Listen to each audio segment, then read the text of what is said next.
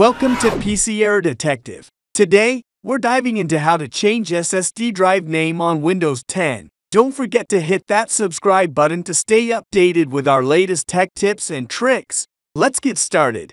First, you'll want to open a disk management tool. To do this, press the Windows plus X keys on your keyboard and select Disk Management from the menu that appears. Once you're in Disk Management, you'll see a list of all the drives connected to your computer. Look for your SSD in this list.